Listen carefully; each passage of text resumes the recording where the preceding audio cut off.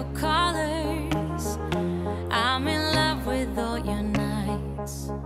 Hey there and welcome back to my channel. Today is our 2022 back to school get organized with me. I'm going to be sharing all the tips that have helped me throughout the years. We have 4 kids all in elementary school, and I'll tell you, these tips and tricks have absolutely helped me and made back to school extra special for the kids. If you're new here, my name is Nicholsen. I love to do all things homemaking, so cooking, cleaning, decorating, and definitely taking care of the kids. So if you could just pause this video right now and hit the subscribe button, you can join the fun too. And if you're returning, it is so great to see you. Okay, let's jump into today's video. But you've kept me far away from my focus. So the first tip I would like to share with you guys is laying out the kids' clothes for the entire week on Sunday night. A lot of times, if your kids are a little older, they can actually do this themselves. And if they're younger, this is a great hack for you to be able to lay out their clothes all the week before. So in the morning, I usually get up at 5 a.m. and I always get the kids' lunches done and everything, and I let the kids sleep until about 6:45, 7 o'clock, and then I will come up and help them get ready. It's not always just for them to be able to come in here and grab their clothes, but it's also a great thing for me to just go in here, whether it's Monday, Tuesday, Wednesday, whichever, grab their clothes and put them out for them, especially my younger ones. My older ones usually know what to do, and I don't have to do anything like this for them, especially my 4th and 6th grader, but my 1st grader and my 3rd grader definitely need a little extra prodding in the morning. So here is a great tip if you want to lay all their clothes out, whether your kids wear uniforms like mine do, or your kids wear free dress every single day, which, oh my gosh, they must love that. It's a great hack to be able to allow them to pick their clothes out on Sunday as part of your Sunday routine to get ready for the new week and add them into one of these shoe bins. I will link everything I'm using down below, so don't worry about having to search around for these. This is the best little shoe rack and I love it, and it's nice and clean. I also like that it's dark, so it's not going to get dirty, because I also like to tuck the kids' shoes in here as well. But this is my first hack and really does help organize the week and keep the mornings running smooth. My heart, I cannot lie. Stars, made of stars, up above, made to fall. Stars, counting stars, and they guide me through the dark. The next tip I have is all about making that back to school shopping trip super simple and organized. As you guys know, we have 4 kids and we get a nice long list from each teacher of all the supplies the kids will each need. Since I need to buy multiples of things, I like to use a simple spreadsheet. I've had this forever and I change it out each year, and I will just add the quantity of the items the kids need. It will tally up in the left-hand side and I shop from that list. Once I get home, I like to lay everything out and then go list by list and make sure everything is checked off, so teachers don't have to go through it and then get back to me saying, you missed this, you don't have a binder, you forgot pencils, or whatever else the teachers are requesting. That way the first day back to school is super smooth and organized.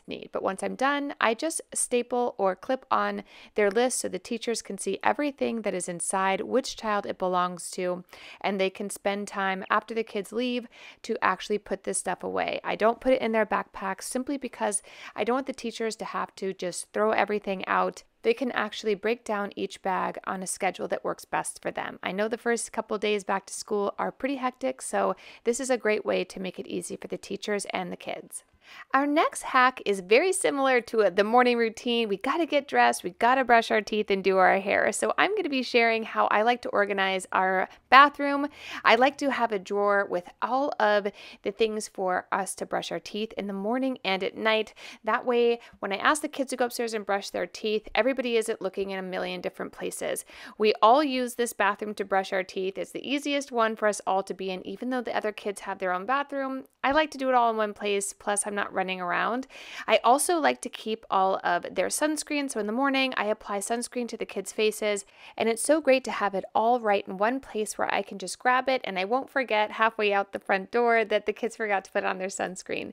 The other thing I like to do is keep all of the hair care items in one place. I have 2 daughters and 2 sons, and I hate scrambling around in the morning if we want to do pigtails or little braids or a pony, and the boys have to have their hair slicked back. I like to have it all in one place place. So I like to keep a drawer very simple with just the items I need, and then I like to keep a little stockpile. That way, if I am running crazy in the morning and realize we're out of something, I can just grab it right here.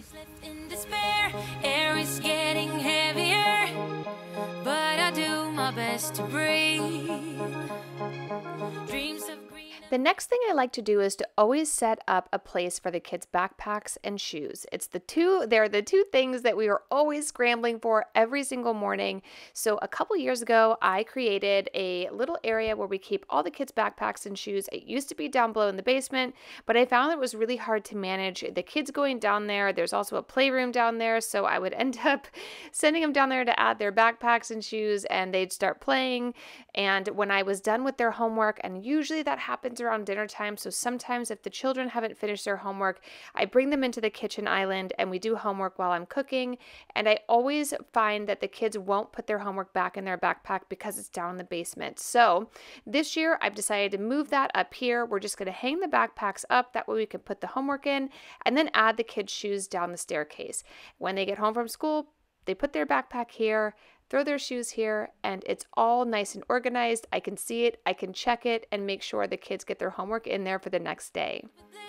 Life is so much more than this. The next hack that I have, which is actually one of my favorites because my kids have been in school for many years, as you know, and I always find that I compile a huge stack of their arts, crafts, all of their great homework, their projects, and I always feel like it never has a designated place and it just gets out of control by the end of the school year. So what I have found is by using these really large bags, I can actually put each child's name on it and their school year, and I can actually slide all of their artwork and their great projects throughout the year right in here in a basket. And if it gets a little out of control, I can just throw it into a bin, which I'll show you in a minute. That way, if it's at the end of the week, I can put everything in there because that's typically when the teachers send their projects home, and then I can file it over the weekend.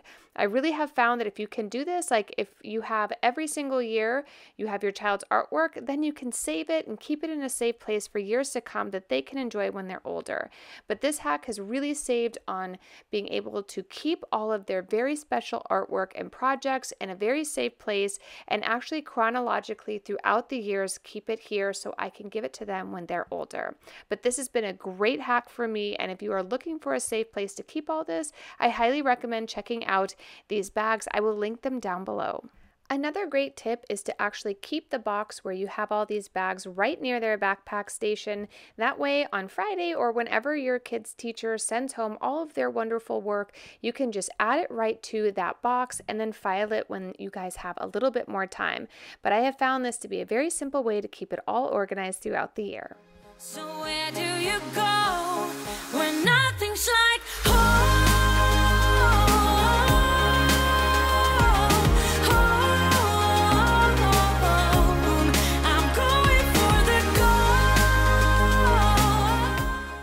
The next tip that I have that has worked for me for years, and you guys have seen on my channel many times, is creating a homework basket. So this is basically a caddy where I keep everything the kids are going to need to do their homework or any school projects.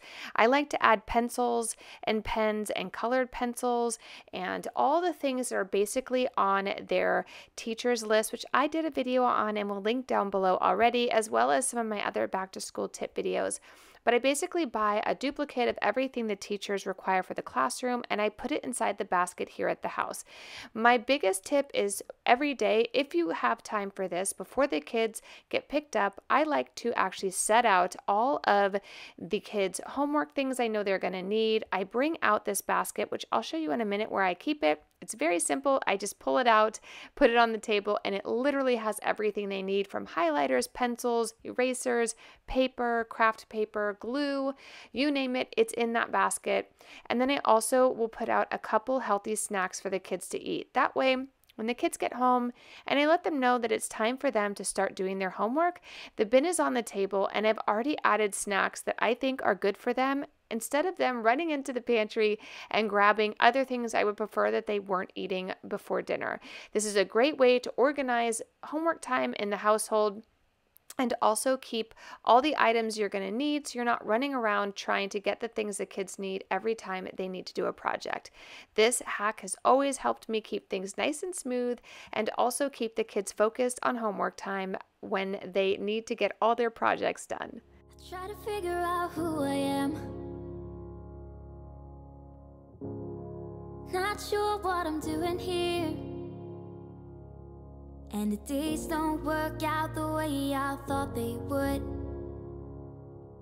And before you there was no one who understood. Never found somewhere I fit in. I typically like to keep the homework bin somewhere out of reach for the kids so that when they are doing fun crafts and stuff on the weekend, they're not pulling from this area, but rather somewhere else. And I also like to keep all of their work and their projects and books in separate bags right next to it. When my kids have books that they're reading for homework and their teachers send the monthly newsletter or weekly newsletter or spelling tests, I always keep all of those inside their own unique bag. That way it helps me stay organized and I'm not scrambling looking for their spelling test when they should be practicing each night. This is just a nice way to keep things organized and easy for us as moms.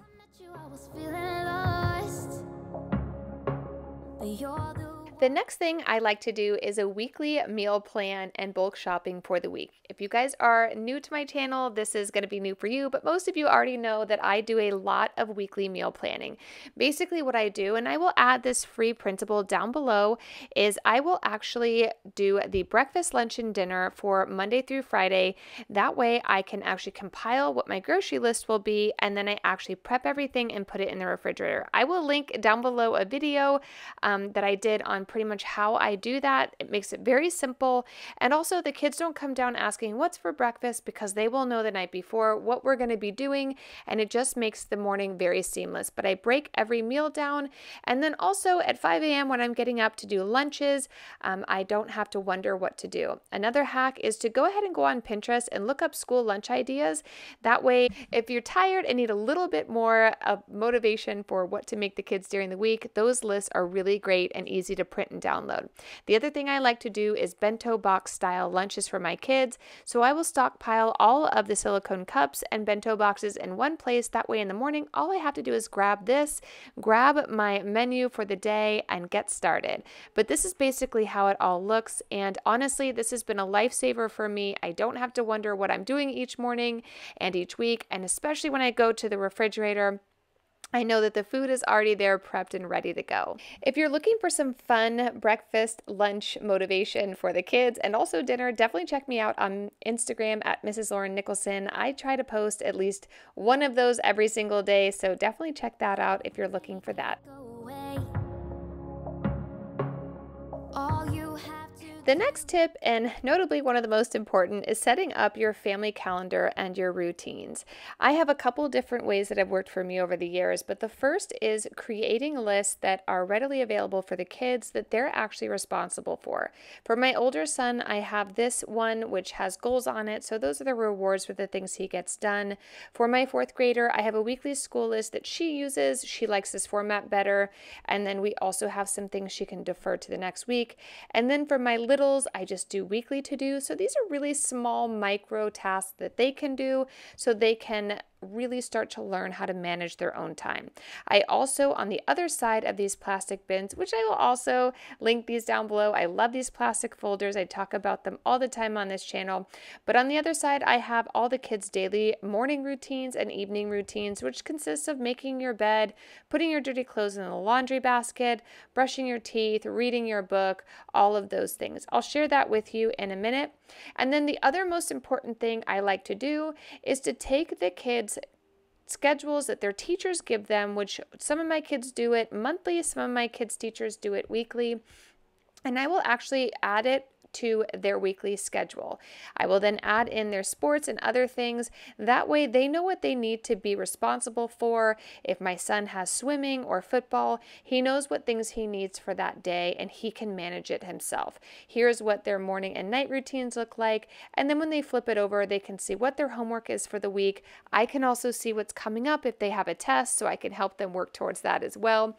And then the other major important thing to do is to always have your family calendar calendar in one place. I used to have this on a whiteboard, but I found that it just didn't stay consistent, and my husband and I always use a shared calendar on our iPhones, so I actually ended up getting the Echo, and I've been just using the Echo as our kind of main hub for what needs to go on. Every morning, I just say, hey Alexa, what's on the schedule or calendar for today? The other thing I also do is have the Echo drops in the kids' rooms, so when it's dinner time or when it's time to do homework, the Echo drop will remind them it's time to get ready for bed, it's time for dinner, and you also need to come downstairs and get started for homework. It's an easy way for me to keep everybody on task and also keep it all in one place.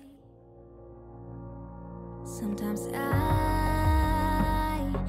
So the last tip, and probably the most important, is to try to find ways to make back to school extra special for the kids. I love it, these bracelets. I've given them to my kids every single year, and it's just the sweetest little way to stay with your kids throughout the day. I found these on Etsy, and I'll link this down below, but there are a bunch on Etsy you can find. I just happen to pick this one. You can pick which jewel they have and which color. And the other thing is doing your first day and last day of school photos and documenting all the sweet ways that your kids are going to grow throughout the year. I also love the idea of a nice basket for the teachers that consists of maybe a Starbucks gift card and some other sweet things, some candies, and just things to get them through the year and just welcome them into your kids' life. Another great thing you can do is just the joy of taking your kids back to school shopping with you to pick out a couple pieces that are meaningful to them and just spending that extra quality time together.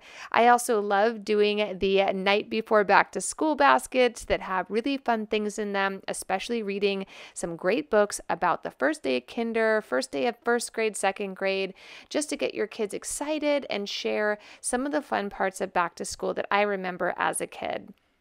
I also love the idea of the book, The Kissing Hand. It's one of my favorites.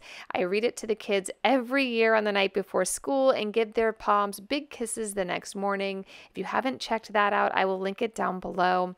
And then doing a school binder, you can do this every single year and just compile all the fun ways your kids have grown. I love a little sidewalk chalk. We do this as well. Just writing some encouraging messages for the kids on the sidewalk on the way to the car. That way, just gets them excited and it just gives them some uplifting messages on their first day, which they might have the jitters, so that always kind of helps. And then I also really love to put sweet loving notes inside the kids' lunch boxes. Just another way as the kids are getting older, especially with my little ones, they still miss us. And summer, we're so spoiled to have spent so much time together. I like to remind them that I'm always there, even though I may not physically be there. And then I always take a Sharpie with me on back to school night, and I add a little secret heart somewhere on their name tag and let them know anytime they miss me, all they have to do is touch that heart and I'll be right there. Also, another great tip is don't forget to give the teachers a nice special gift.